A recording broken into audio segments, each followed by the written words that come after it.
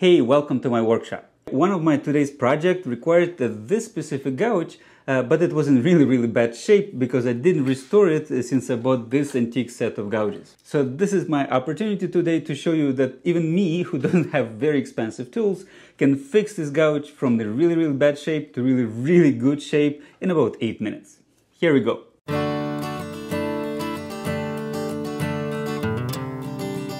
To start the process, you still need to have some kind of a gear. And what I was using to repair a lot of things already, this is an expensive diamond stone. So this was like at least one stone that was on a plastic that fell apart.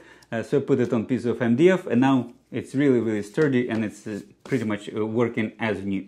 And a little bit of sandpaper and one dowel. You also need a little bit of stropping, so it's a piece of leather, green compound, and that's it. The whole process took me roughly 8 minutes. So here we go. As I already mentioned, my gouge was in really bad shape. The edge was not only surface rusted, luckily no pitting, but its geometry was all over the place. So to fix it, you can simply flatten the edge on a coarse stone. As it's really small gouge, it took almost no time to get to the state where I can see a blunt edge across the curve, which means it's time to do some actual sharpening. There are probably jigs to do it precisely, but I'm cheap, so I'm trying to do everything freehand.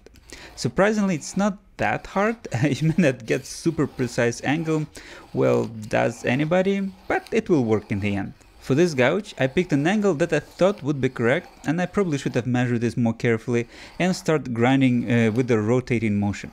For as long as you have reasonably stable hands, you can really do it, there's no problem. From what I heard in another YouTube video, you need to focus more on the sides of the curve, while the middle part, as it has the most contact with the surface, will get sharpened as a result. As soon as I felt burr on the inside part of the gouge, it means that the first step of sharpening is done and I need to refine the edge on the finer stones. However, I don't really yet trust myself and cheat by removing the burr using fine sandpaper, 1000 and then 2000, and a tiny dowel. I do it every time I sharpen the outside bevel. It's not that great, and some say that this part is wrong and may result in a more brittle edge, but for me it's the only way to actually ensure that I got to the edge on the finer stone. If there's an old burr, I would have no idea that I have sharpened to the edge on the finer stone, or it's still the kind of old burr. After this small distraction, I have finer stone sharpening.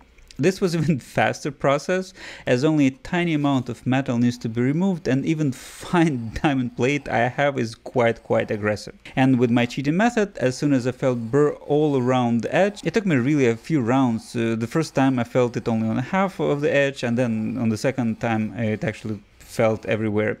So the stone part of the sharpening is done. And if I take care of my gouge, then I may not ever need to see that stone again. So moving forward. I again needed to refine the back edge. As I already honed with the 1000 grit sandpaper, I only actually used 2000 grit to carefully hone to remove all the traces of the burr on this side at this stage and overall polish the edge. This literally takes a few seconds. And the ultimate stage, stropping. For the bevel side, I simply use my flat strap, which is just a piece of leather attached to an MDF with a bit of green compound.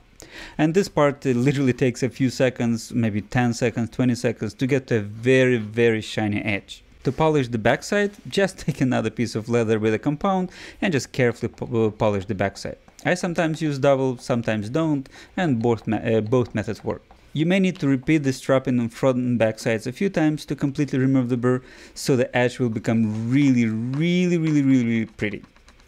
So now this gouge is really sharp. If you can see, it's very shiny. I may have messed up with the angles a little bit, but it's really shiny, really shiny. I can prove that it's working on a tiny project. I just pick a random piece of wood and then, anyhow, here you go. Very sharp gouge, 8 minutes. You can do it. Do it.